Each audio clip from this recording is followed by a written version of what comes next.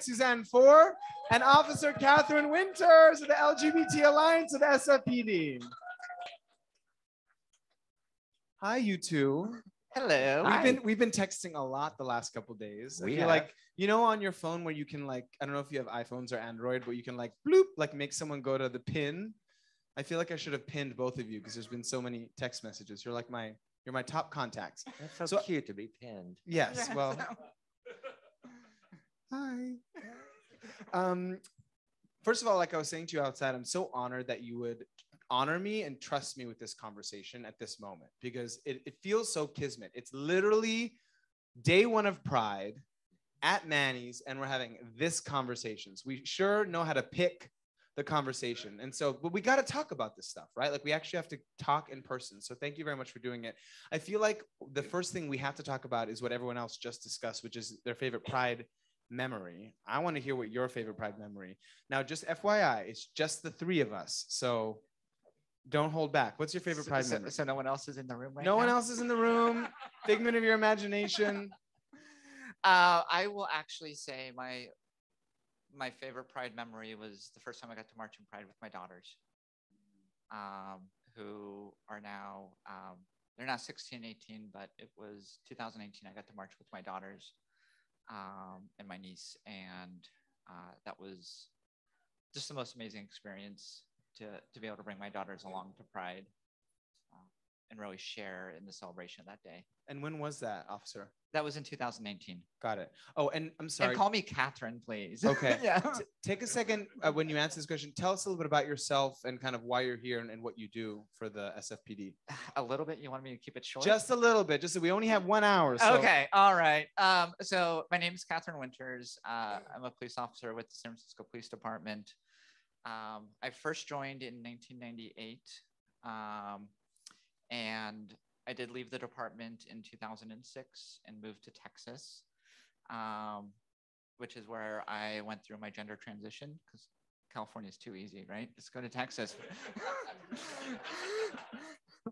And aside from working a soul-crushing corporate job in Texas, I spent a lot of time working on trans causes on statewide, local organizations, grassroots efforts around LGBTQ youth, working against a lot of the legislation that we tends to pop up in Texas.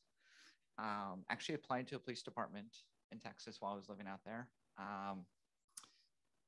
About 99.9% sure the reason why they told me I couldn't move further in the process was because of who I am and living my authentic life.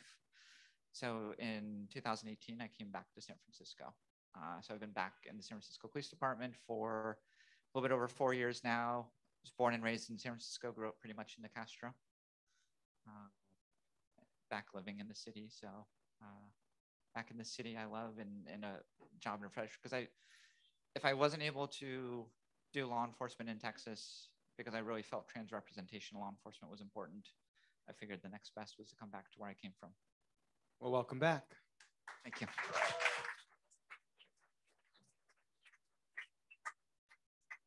Ms. Ford.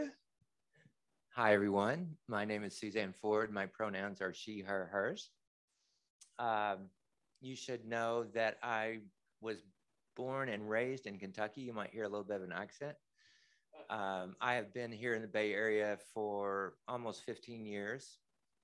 I transitioned about 9 years ago in place at the same job with my same wife, family, right in the middle of Novato, which was a little bit of a task. I was very famous at the local Safeway. That joke went right over my head. I did not get that. What was the joke? Well, people would come down aisle 5, and then they might circle back around to see the tall redheaded trans woman. I see. There aren't a lot of us in Novato, if you don't know.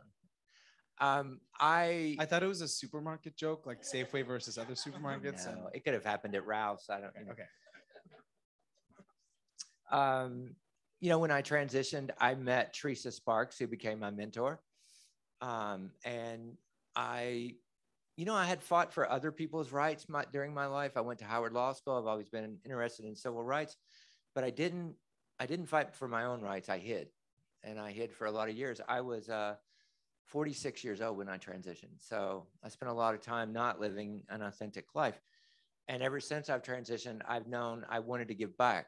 I have a lot of trans friends, especially my Black trans friends, that they didn't have that luxury of hiding like I did. And so I got involved in San Francisco in the trans community. And then I was introduced into the Pride community. And I have served for 3.5 years on the board of directors at San Francisco Pride. I've been treasurer and vice president. And then last year I was treasurer again. Fred Lopez left. And I was lucky enough to be trusted with this thing that you're all here about. You wouldn't be here so interested if it weren't that it was San Francisco Pride. And I know that, and I carry that, and my staff carries that. And we know that what it means to this city, this community. And yeah, we know it touches almost everybody in this community. And there's these people doing things that you don't know about. They get done and you never know about it. And it's quite a responsibility, and most of them don't get paid. I'm painfully aware of that. For most of the people that do the work for San Francisco Pride, they don't get paid. My favorite moment, I was on the board of directors of the Spar Center in Marin. I was at a picnic, and it was a couple of weeks before Pride, and this woman came up with an 8 or 9-year-old child, and she said, "We heard you were the person to talk to. We want to go to San Francisco Pride, and they told us that you know about it." And I thought for a minute, I was like, oh, you could march with us.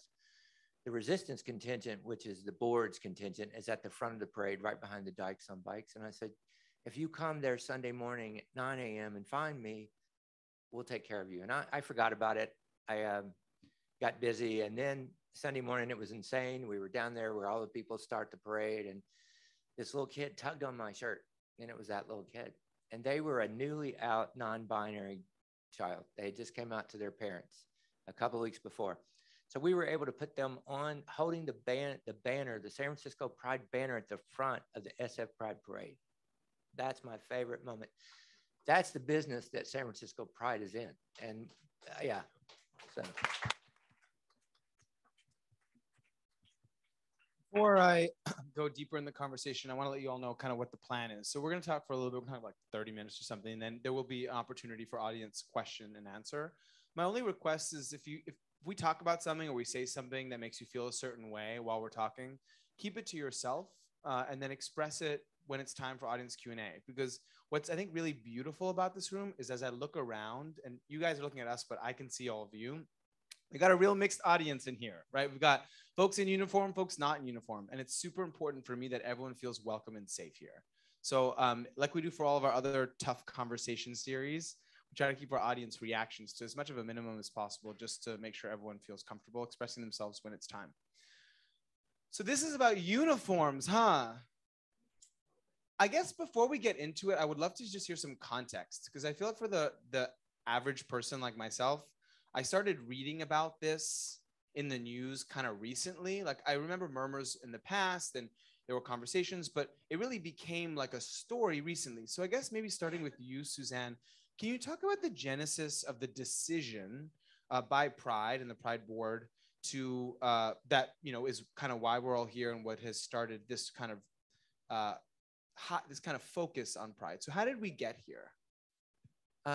So there has been part of our community, a lot of the trans community, Black and brown members of our community, more progressive members of our community that have questioned why we have the police in the parade. It's not something that's new. We've heard that, from part of our community for several years. In 2019, we had a protest. They were protesting two things: police involvement in the parade and corporate sponsorship of Pride. And so the parade was stopped. The Pride Board, the president of the board and members were up there negotiating with the protesters. And it was a difficult situation because the parade was stopped. A lot of people were angry, and it was an intense situation. I was taking care of other things around what was happening, so I wasn't directly involved in the conversation. At one point, there was a decision to arrest the protesters. I think 3 protesters were arrested, if I remember correctly, but one of the protesters was injured. They later sued the city, and I believe the city settled with them for $190,000. We came under fire from our community about the treatment of the protesters. I'm really not here to litigate who was at fault in that, but I have to tell you that as the executive director of San Francisco Pride, I'm responsible for all the participants in the parade, the spectators. If protesters show up, I'm responsible for them too. And people were angry with San Francisco Pride over the treatment of the protesters. So that's what started the discussion for us. The board made a decision not to allow uniformed officers to march in the parade for 2020 due to the outpouring in our community of people. Our board meetings were jam-packed with people very angry with San Francisco Pride, and we tried to respond to our community. Of course, we did not have the parade in 2020. We didn't have the parade in 2021, so this issue got put on the back burner.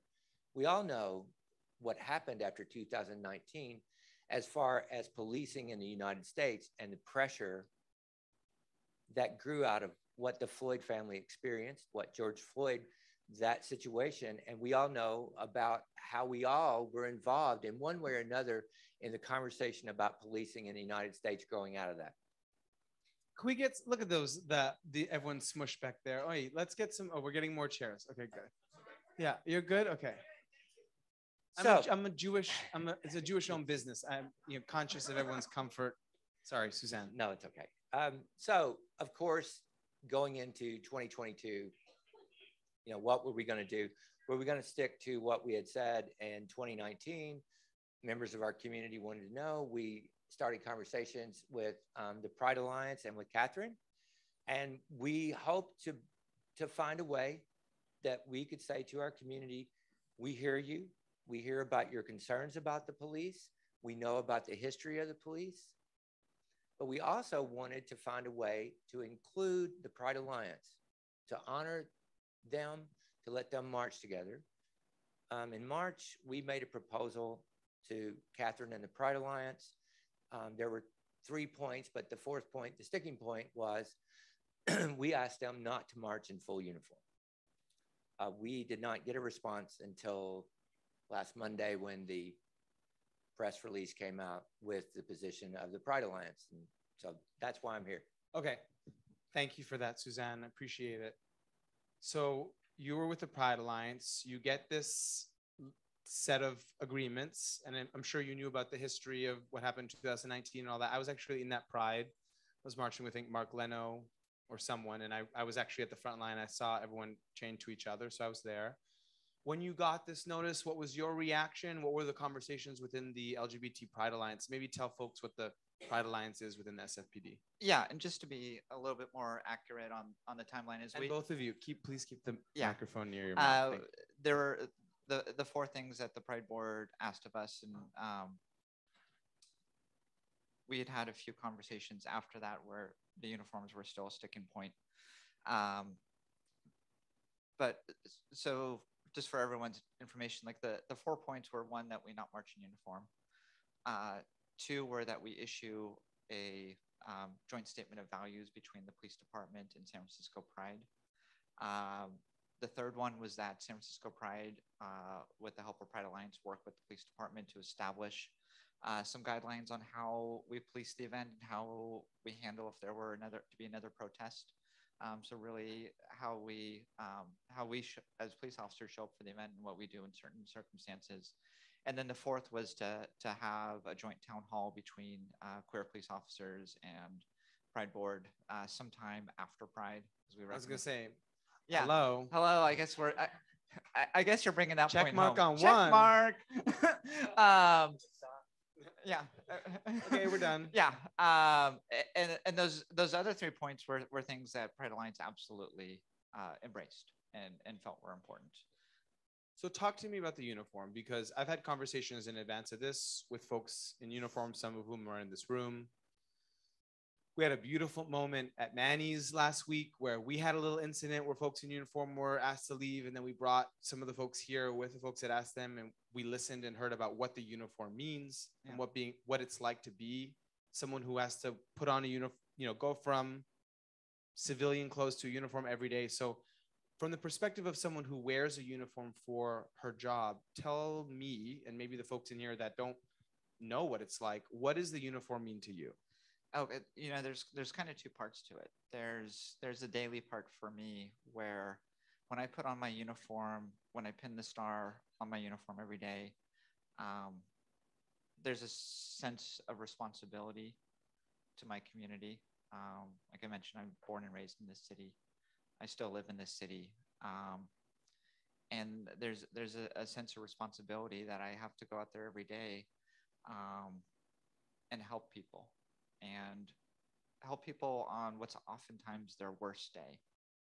And I have to show up for them in ways that are sensitive to what they're going through. I can't let it be my worst day when it's their worst day. And on the other hand, there's also, for me, as a trans woman, there's this recognition that there were LGBTQ officers before me who had to fight for their right to be a police officer. B, they had to fight for the right to be able to march in pride in a uniform. And those officers put themselves out there at a time when, was a whole different world to be LGBTQ. Like you could be fired even in California. So there's a sense of responsibility to my elders.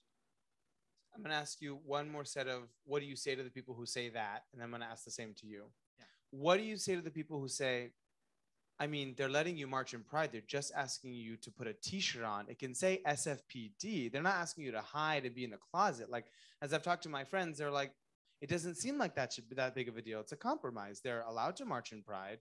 They're just asking them to wear a t-shirt, not the uniform. Isn't that a fair compromise? So what is, when people say that, or when folks express that, what is your reaction to that? So when I hear that, again, going back to, there were my LGBTQ elders in the department who fought for the right to wear a uniform in pride. We fought against the department with the support of our community. And at a time when there's parts of the country where our rights as LGBTQ people are legitimately at risk, the idea that we would ask any part of our community to give up a right at a time when there's parts of the country where trans kids cannot access gender affirming care.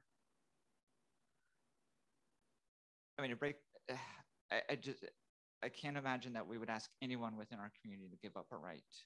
And there are parts of this country where officers who come out are fired because they have no employment protections. They can never march in pride in a uniform. So for you, it's a matter of principle that pride is about anyone being able to show up however they are. And that includes, if you're an officer, you should be able to show up in uniform or without. Am I hearing that right? No, this is like the main crux. So I want to make sure I really understand this point. It's not just about that it's pride and we should be able to show up as who we want.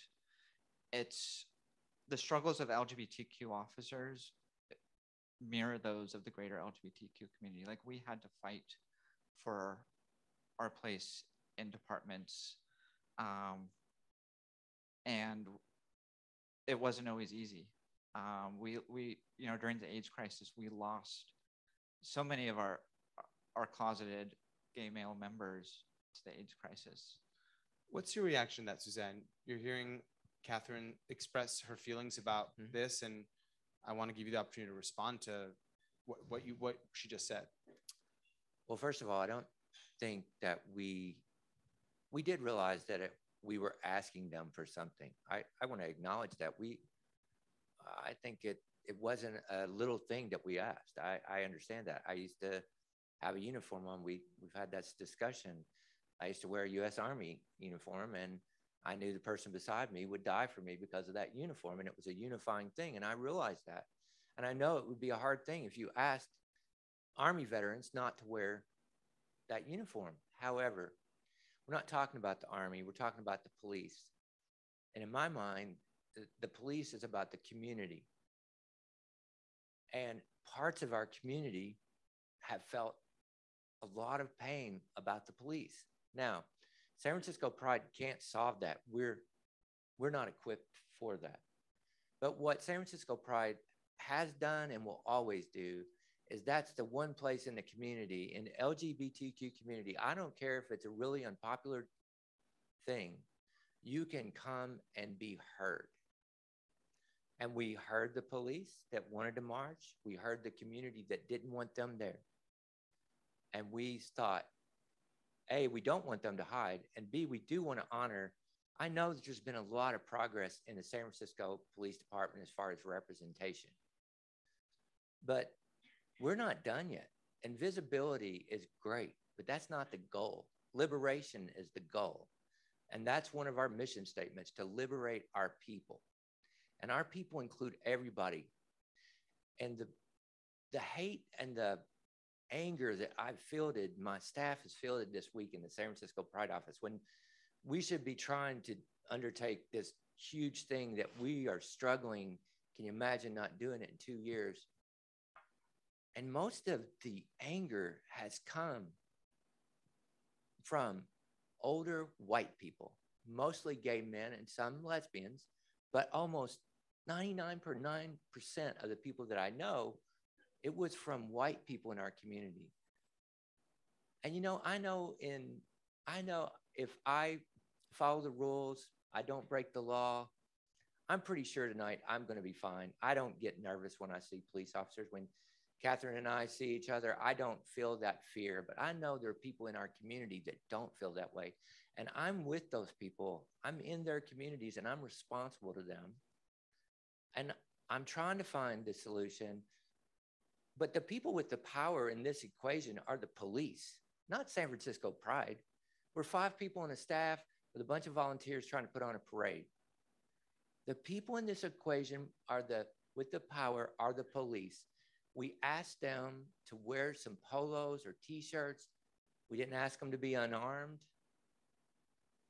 I think that if I was looking at it from the outside and I was worried about the bigger, and I'm from the South and I know about these anti-trans legislation. I know what it's doing to trans kids and their parents. If I had the decision-making to avoid all this, I think I would have said, you know what, we're not going to do it forever, but this year we'll put on a polo and we'll show up and we'll continue to have this discussion in hopes that we come to a better place, have more conversations within our community, more people feel safe, and hopefully in the future we go back to full uniforms. But you know what, I don't have that decision making, but I think it's disingenuous to act like San Francisco Pride has all this power in this, because the police have been upset with this, the mayor's upset with this, white powerful people in the city are upset with this. I walked into an office at the Civic Center on Wednesday to talk about security for this event to keep everyone safe. There were 8 police officers looking at me after what happened in the media on Monday. And, they treated me fine. We got through it. But I have to tell you, for a second, I wasn't sure about how they were going to treat me, because I knew I made the police force in San Francisco angry.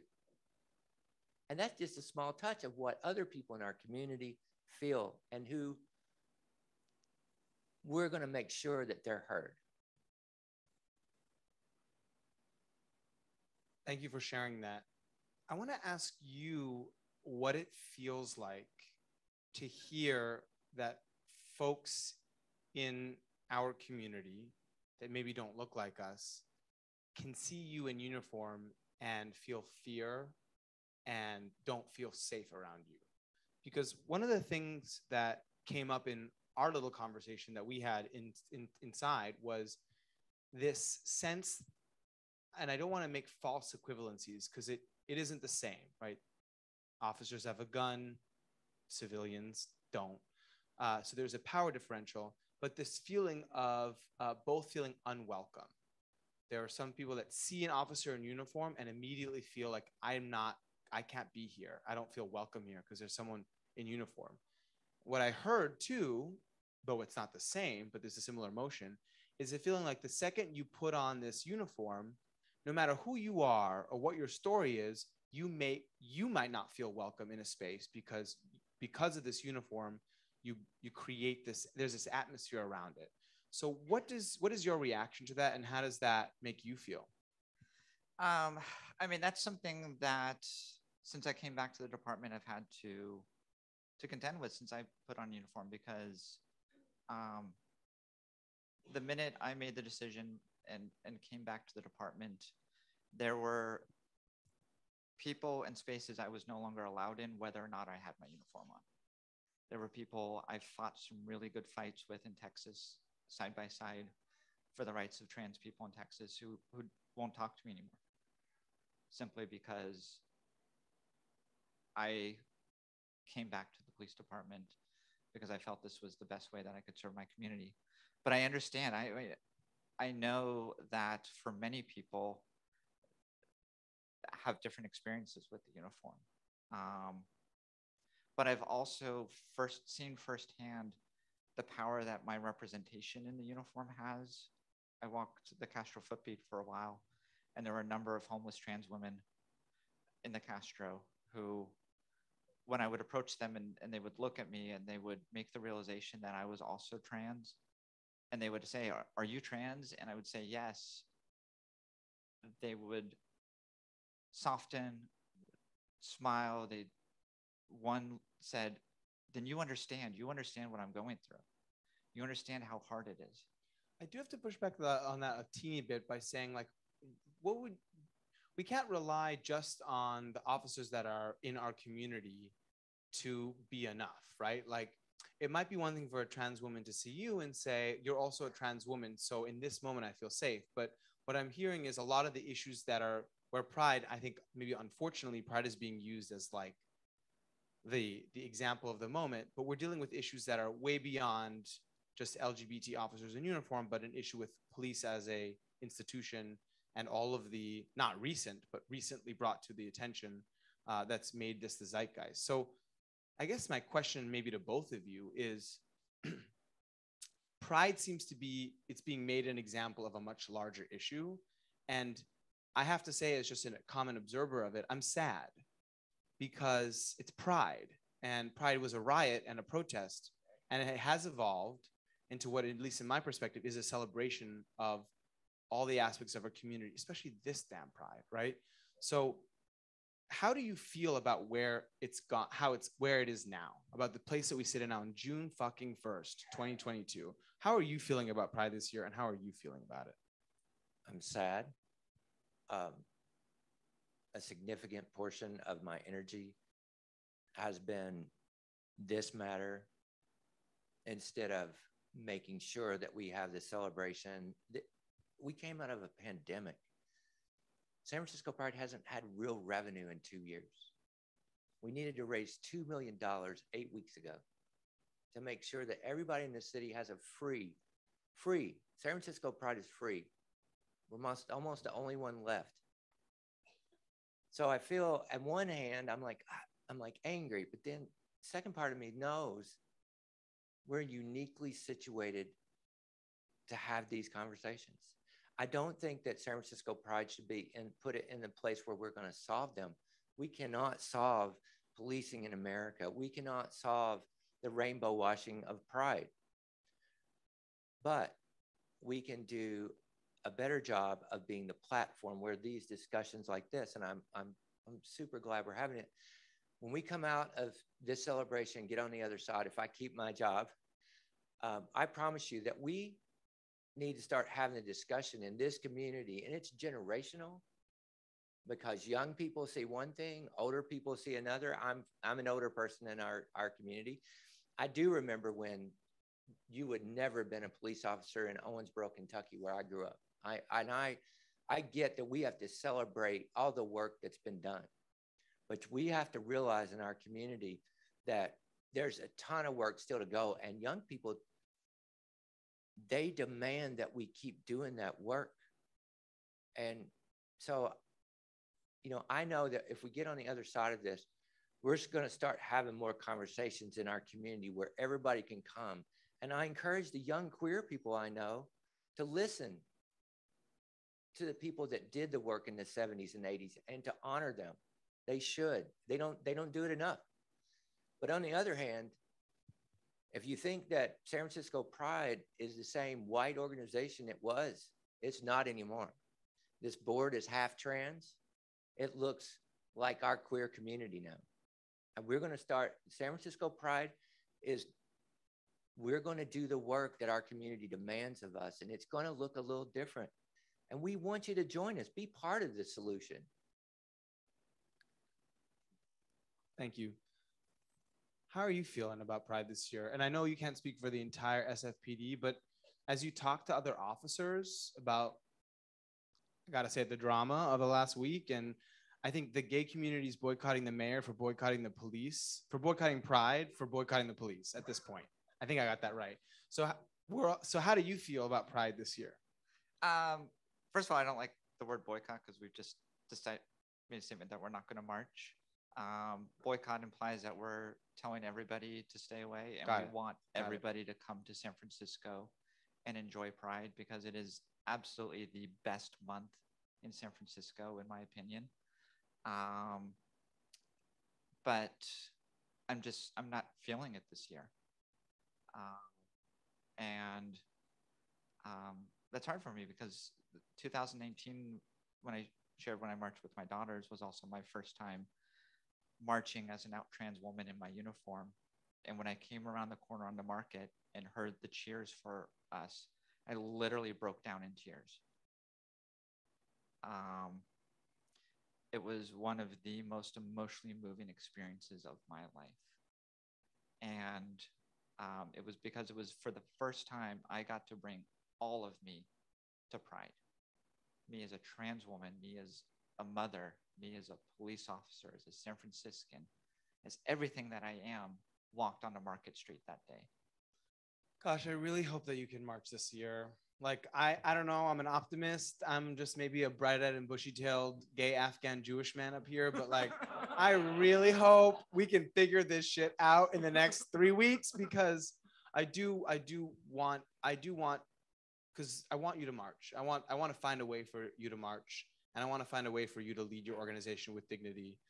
I grew up in an ultra-Orthodox Jewish family. I wasn't even allowed to talk to non-Jews until I was 15. So being gay, if I had come out, I would have been kicked out of my school, excommunicated from my family. I remember having a bag packed in my closet with my social security card, enough food for a week, clothes to last on the street in case somehow my family found out I was gay. I knew exactly where I would go. I knew what my route would be. So when I first marched in Pride, it was almost like cognitive dissonance. It was like, not that long ago, just to say those 3 letters was like ending my life in a way. I had to completely change it. Now here I am marching and all these people can see me. So the thing about Pride that is we all know, and I think a lot of us in the audience, is what makes Pride relevant is that people are still have to come out every single day, right? We're all born, I guess, I don't know anymore about the younger generations, but presumably we're all still assumed to be straight. And we all have to find a way, if we're not, to let the people in our community know. And Pride can be that moment for us. So it will constantly be useful and it's necessary. And so that's why I think it's really important that as San Francisco, we work this out. We're going to get to audience questions in a second. I want to ask about the mayor, because the mayor is the symbol of our city, the executive of our city. And so I want to ask from both of you what it felt like to hear that the mayor was not going to march in Pride. And this is not a gotcha to the mayor, but I do think it's historic that the mayor of San Francisco isn't going to be marching. So I want to hear you react. I want to hear for you what it felt like as an officer in uniform, and then Suzanne, I want to hear as the person who runs Pride what it felt like for you. So go ahead. Yeah, I mean, to have the support of the mayor for me was hugely significant because Mayor Breed is, I think, more uniquely situated than almost any politician in the city, having grown up in the Western Addition and seen the damage bad policing can do to a community. but also recognize the value that good policing can bring to a community. And so I felt that her support was significant because she understands the complexity of policing, but she also understands how important it is that everyone in this community be supported and uplifted, that we, there was a time in the city that so many of us couldn't serve openly, and we can now. And, just the fact that she recognizes that Pride is about bringing everyone together and allowing them to bring their whole selves to Pride was significant for me. Okay, Suzanne, how did that feel like and how did you hear that the mayor was going to not march? Well, I want to say that the mayor's office has communicated with us, been clear about what the mayor wanted, and they've been very professional. There were ongoing discussions, and so they let me know that morning, and I felt like I got punched in the gut. It's the first time I've sat in that chair. To have the mayor not show up for the first time that I've led the organization, my ego was a little hurt because surely the mayor doesn't want to do that to Suzanne. That's a joke. No, I was disappointed. I wasn't, and I think too, like in the last 2.5 months having this job, I don't have had any idea of all the considerations that the mayor must have to look at in order to make decisions. I know even in Pride, when I looked at decisions that were made, I didn't understand all the implications, and I do now for my job right now. So I don't want to criticize the mayor, and I want to leave the door open. We disagree on this, but that doesn't mean that the mayor's always had a good relationship with San Francisco Pride. She's been a supporter of San Francisco Pride, and I'm sure she will be in the future. She has her constituency that she answers to, and we have ours. And so, you know what? I'll respectfully disagree, but we are working with the mayor's office to make sure that all of you will be safe, and the police department. We're going to do that job, and we're going to be professionals, and we're going to move forward. I want to ask you to ask the person next to you a question that's on your mind. We'll start with you, Suzanne. Did you really ever consider wearing polos instead of a full uniform? I mean, Audience? The idea of polos was something that was never brought up until an email a couple days ago. So let's be honest, a polo, what queer person is going to wear a polo? I mean, we haven't worn a polo since 1992. Okay. I mean, is it fitted? Are we 2 buttons? Okay, go ahead.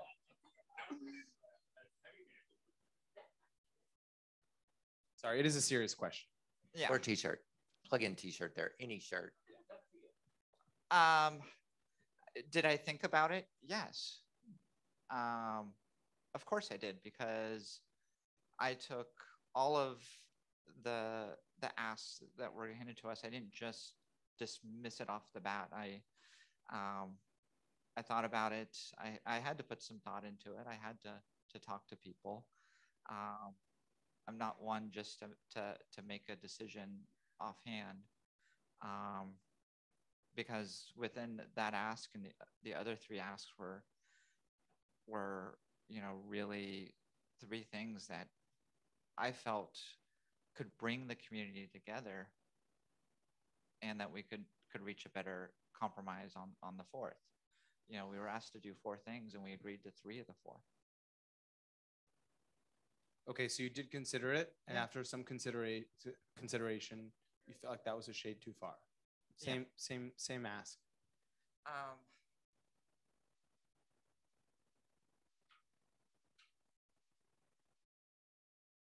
It's tough to find a, because preface at the end of the day, like, I have a huge amount of respect for Suzanne and the Pride organization, having to balance all the needs of our very diverse communities.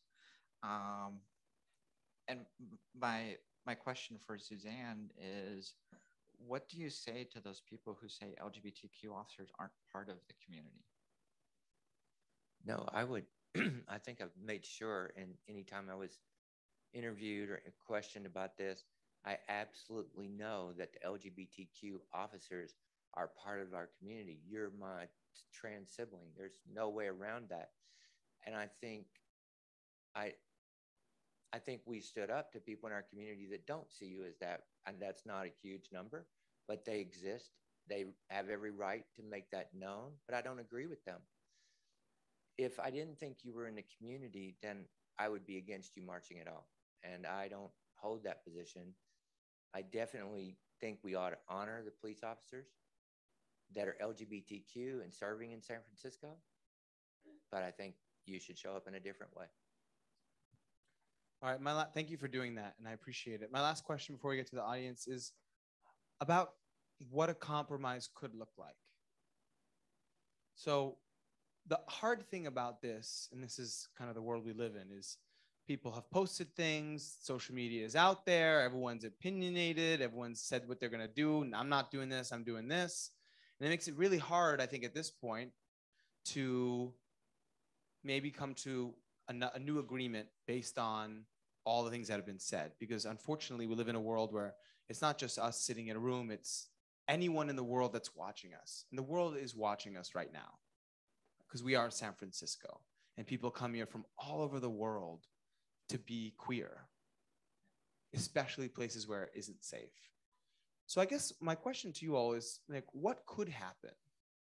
Let's forget there's everyone else in this room. Seriously, like just the three of us. If it was just the three of us sitting here, like, would some kind of, you marched in t-shirts this year, but you were able to march in uniform next year. Firefighters marched in uniform. They were in uniform on their trucks, but they were in shirts on the ground. Like, what might a compromise look like to allow Pride this year to go on in a way where the mayor marched, the officers marched, and the community felt heard? Please. Please know that the board of directors voted that no law enforcement agencies could march in full uniform. We never intended that the firefighters wouldn't. We didn't say that. Firefighters on their own decided to join Kathryn and their organization in not marching, but we did not ask them that before we get to that. Right. They did that in solidarity, yes, with the folks that also have to put on uniform every day. So question to you, what do you, just putting this out there, what might you need to hear, or is there any space for you to think about as a representative of the Pride Alliance to come back to the negotiating table and consider marching again? That also understands that Suzanne has not just an organization, but a very wide and diverse community that's watching what she does and make sure that she doesn't do anything that breaks their trust. Yeah, absolutely. One of the things I've been watching closely the last week is San Diego, which has reached a compromise and allowed officers to march. And that came from a lot of really good discussions with a lot of people. And sure, no one is ever going to be happy with the decision. And we're not going to solve the history of policing here today. We're not going to solve the history of policing with whatever happens in the future around LGBTQ officers and Pride. And I want to march more than anything. That it's hugely important to me because there are still officers who can't march in Pride parades. But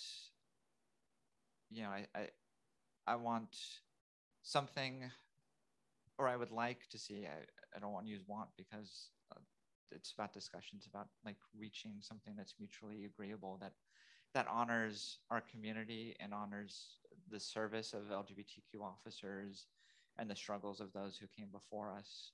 Because that's what Pride is all about, is honoring the struggle of those who fought to get us to where we all are today. And I want a compromise that truly honors the struggle of the LGBTQ officers who put everything on the line to be able to serve openly and proudly and march in uniform. Ooh, Suzanne's got something to say. Yeah, it's been misreported. I'm on the phone with San Diego Pride on a regular basis. Fernando Lopez, the executive director, I was on the phone with him yesterday morning. They interviewed one deputy sheriff, deputy from the sheriff's department that said, hey, it's great, we're marching in our uniform. Actually, the San Diego Police Department agreed after meeting with the community in a discussion fostered by San Diego Pride. The San Diego Police Department has agreed to march in matching polos. And they will continue the discussion. And they'll talk about next year. There was nothing binding for the next year, but there was a pledge to continue the discussion. They recommended, their board, their language in the agreement, it recommended that the police department find a way to honor the history of Pride, to honor the spirit of Pride first, not being a police officer.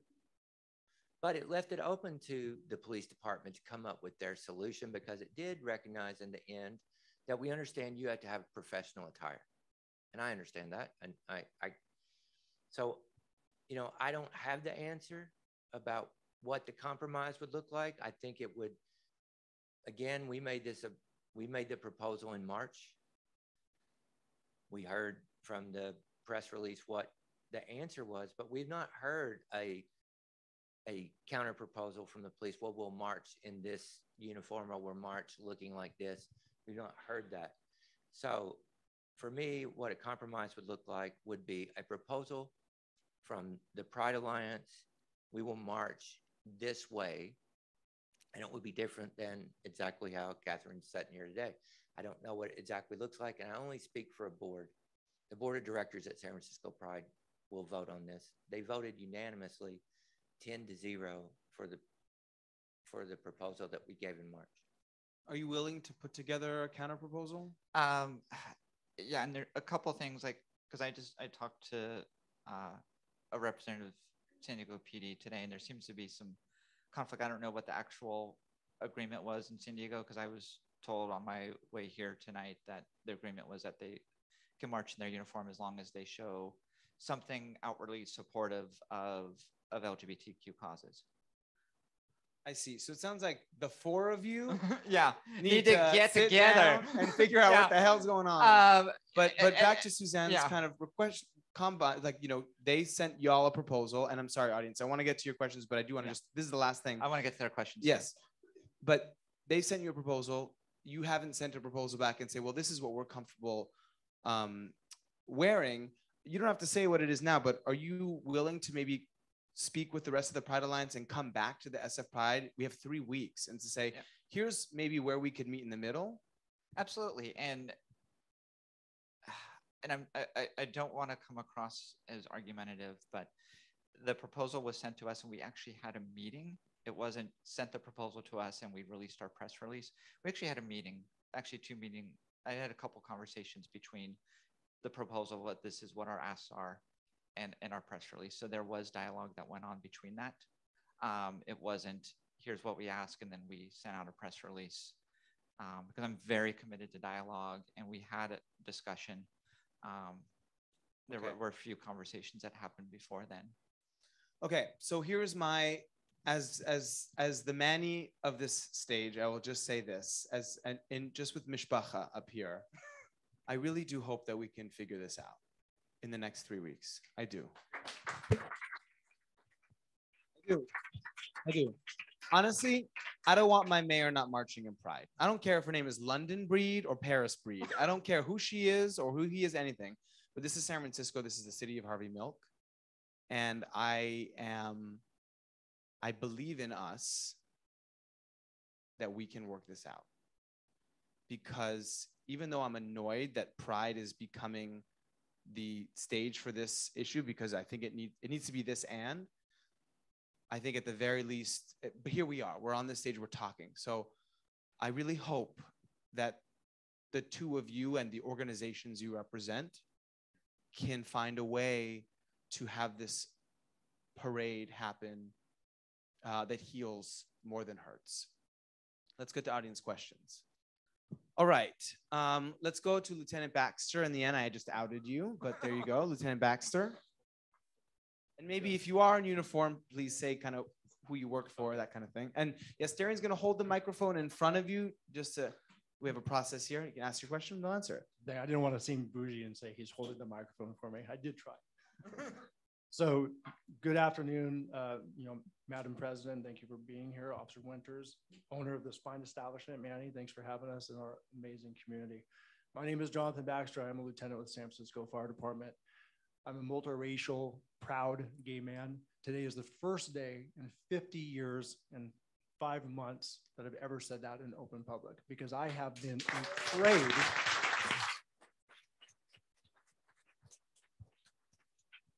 I have been afraid of losing my identity, which is my uniform. It may sound silly to some, but I think anybody who's worn a uniform, including you, Madam President, in the military, will agree your uniform, even if you wear it once, becomes your identity. I have been shamed, slandered, harassed, kicked, beaten, and denied jobs since 18 years old to get into the profession that I've always wanted to do since I was probably 6, 7, or even younger.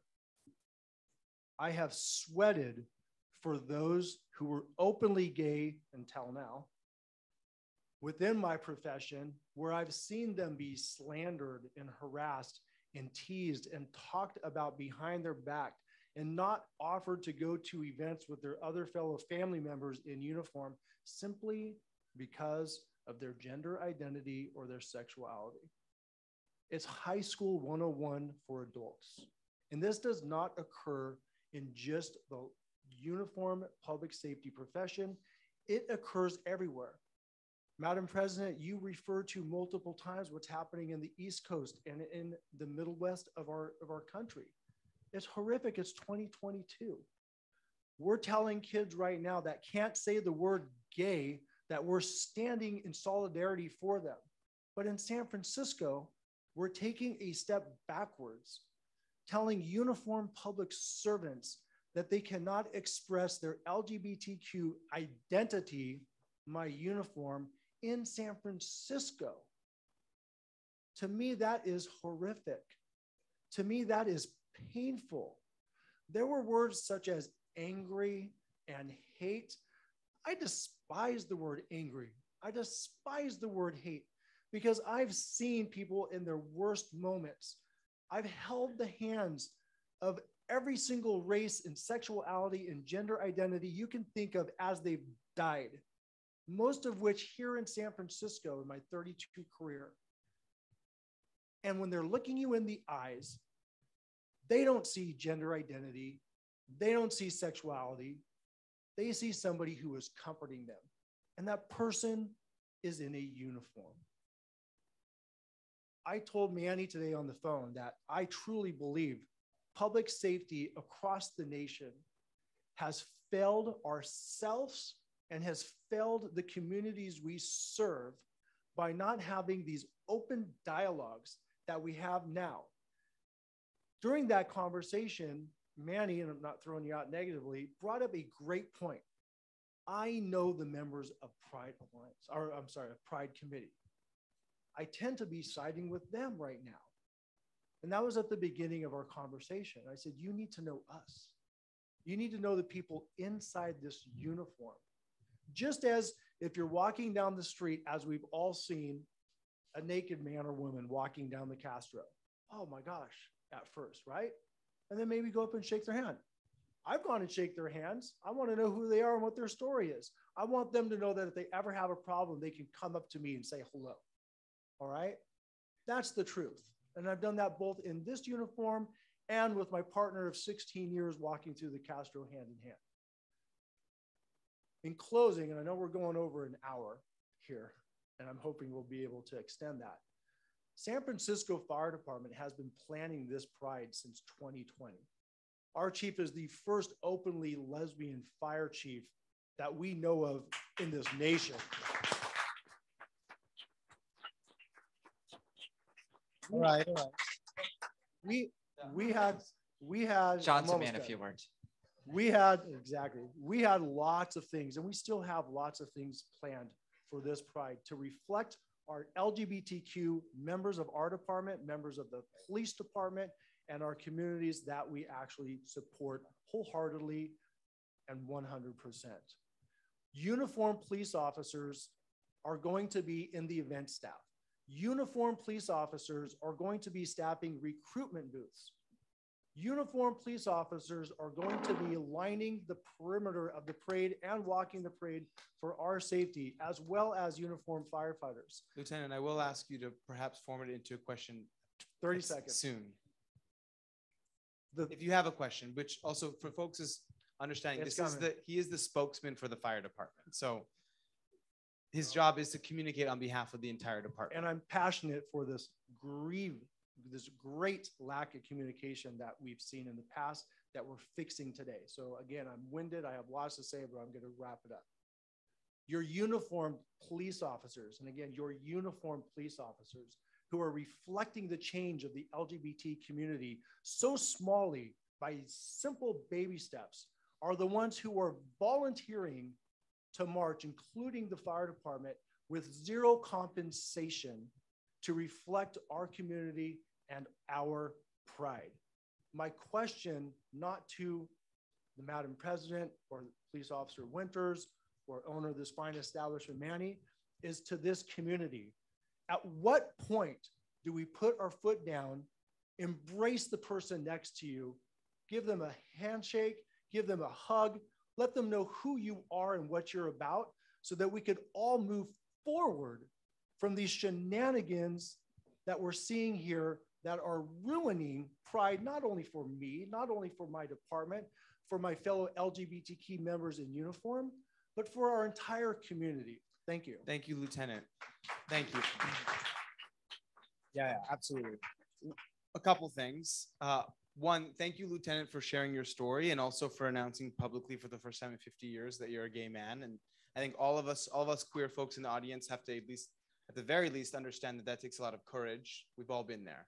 I did give you a little more time to speak because you do represent the entire department, though for future questions, maybe a little bit less. And I do want to give Suzanne the opportunity to respond to that. I know it wasn't directed at her, but I want to give you the opportunity to respond to what the lieutenant just said, in particular, that my identity is my uniform, and that you can't, asking someone to take their uniform off is actually asking them to strip their whole identity.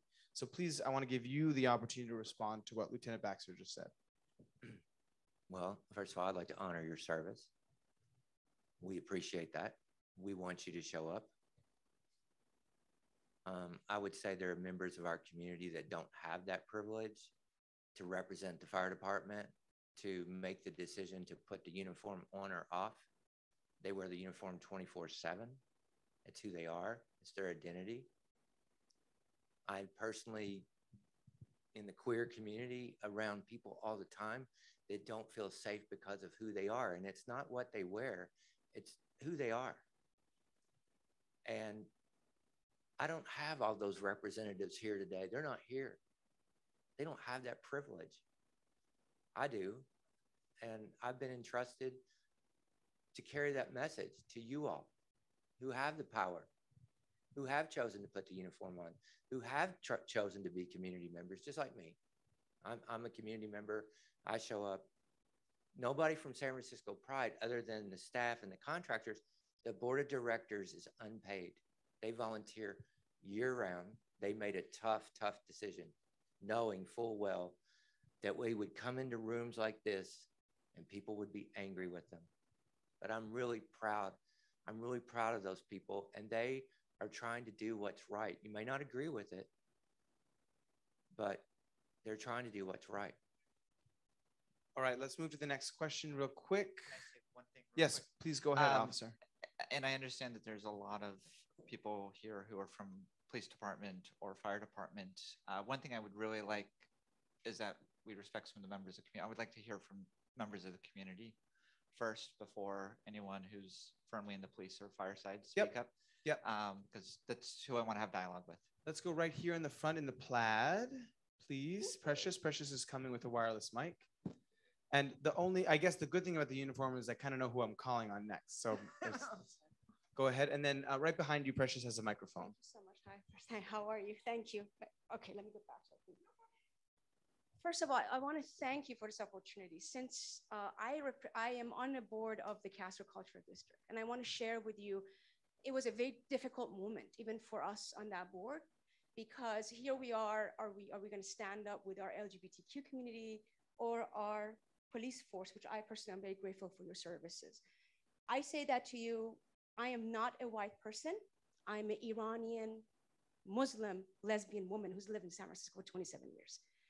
I am aware of the discriminations and so forth. And yet I have this fundamental belief, being here 27 years, that Pride March you're entitled to march no matter who you are. And that's what San Francisco has been to me.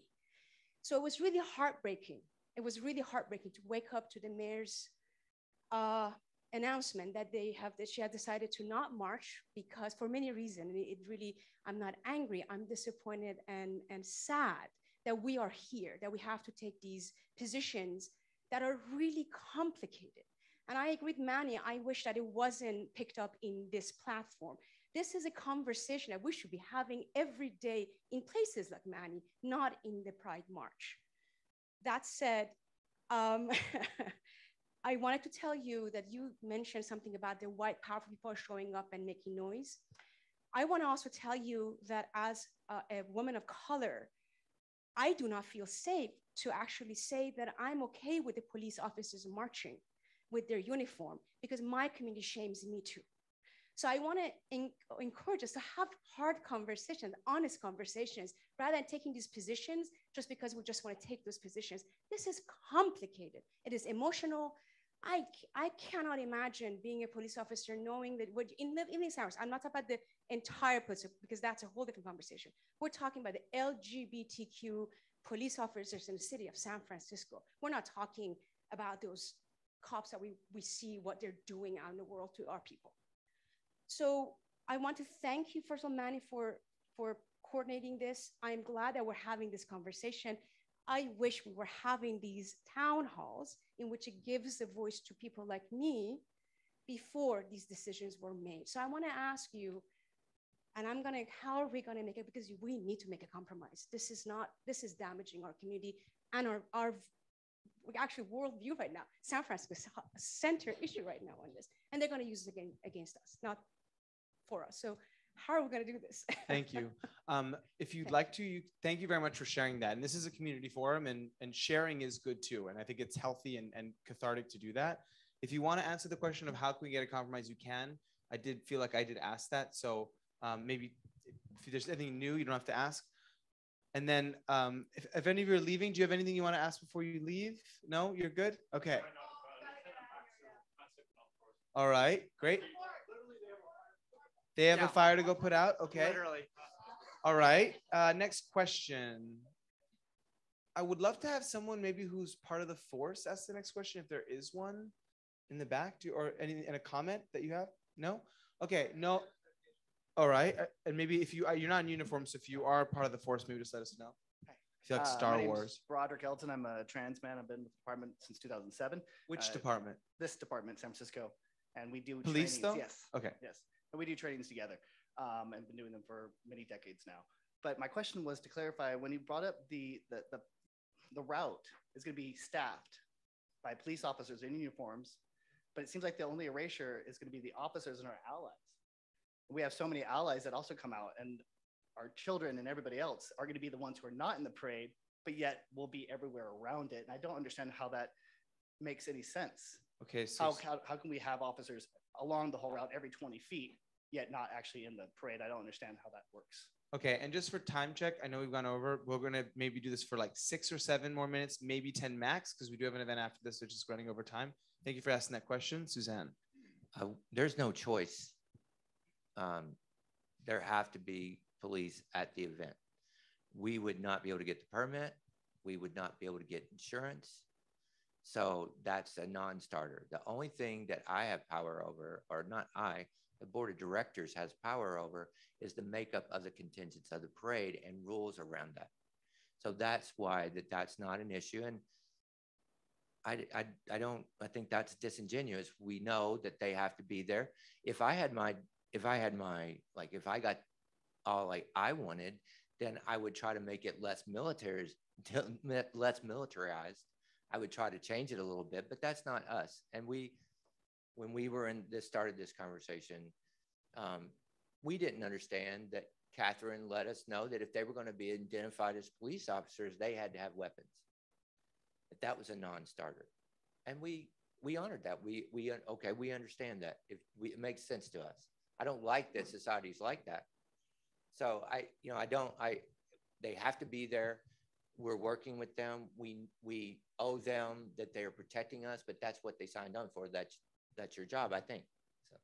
All right, let's get one more question Manny, in. Manny, Yes, I please. just issue a point of Kathryn. clarification. This may be some miscommunication on the board because at a certain point, so the fact that you said that we could still have our gun belts with us, we were actually told by a board member that it was t-shirts and no gun belts.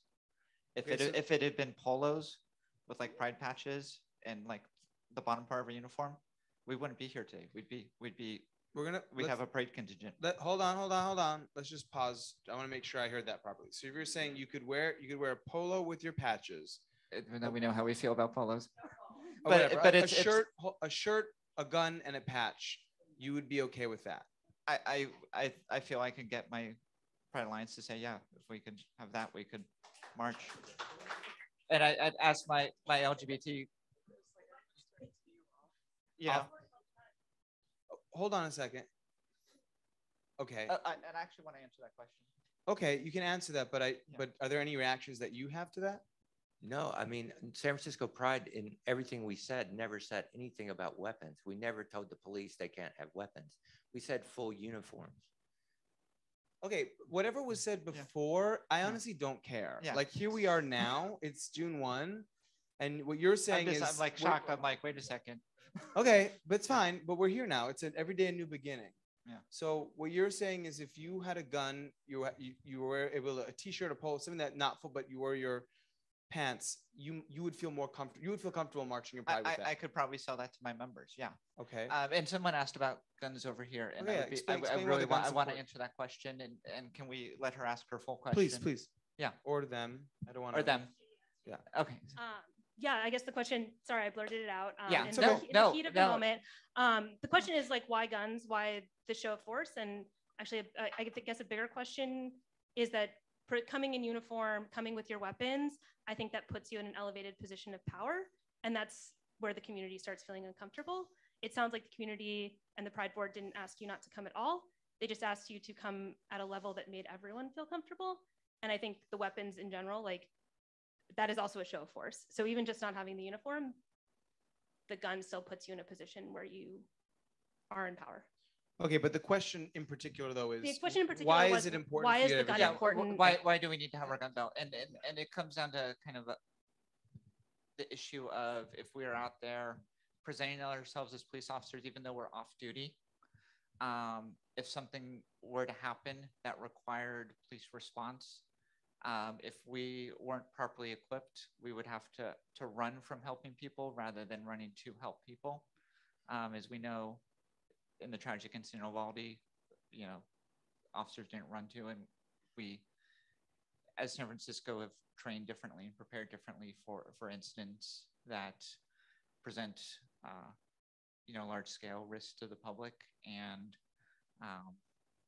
like if we look back at UPS, officers ran towards that incident and saved lives. And so it's basically the perception is that we're there, and if something were to happen, which hopefully will never happen, one Pulse nightclub is enough, and hopefully we'll never have another.